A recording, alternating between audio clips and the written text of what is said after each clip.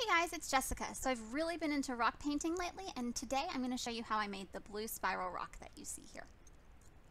So I'm just using plain acrylic paint, and I have the dotting tools that are the drill punch transfers. And for my tiny dots, I'm actually using the head of a pin. I later realized that this wasn't super efficient. It's really hard to hold. It's hard to space them evenly. So I ended up digging out my dotting tools from my manicure set, and that has made future rocks a lot better.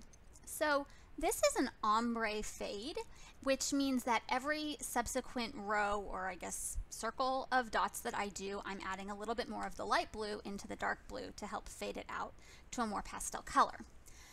Unfortunately, I think I needed to also add a little bit of white because unlike the kind of green one and the purple one I did, this one doesn't have quite as obvious of a fade. I think it's okay to be subtle sometimes, but in general, my art style is not super subtle. So one thing that I figured out on like the 8th rock I did was that I needed a better way to spin them because I don't move my tool around, I move my rock around.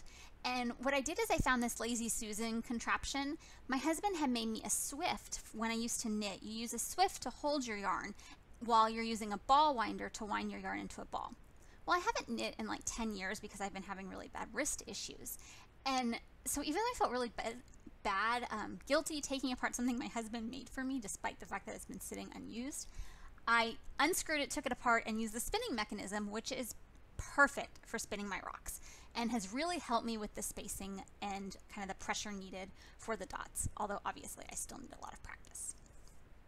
So I let that sit overnight, kind of looked at it a little bit and decided it needed a little bit more oomph. So to get a little bit more, I decided to add a shimmer top coat or top dot to every 4th row because there are 16 sets of dots in every row.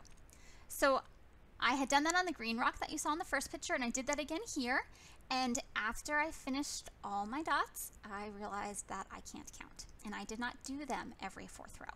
So I decided to add just one more that was just one apart, so it goes 1, 2, 2, 3, 3, and it looks like I did it on purpose.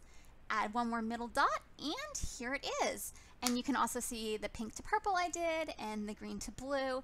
I'm super happy with these. I'm hoping I'm going to be able to post some more videos, have some more time for this.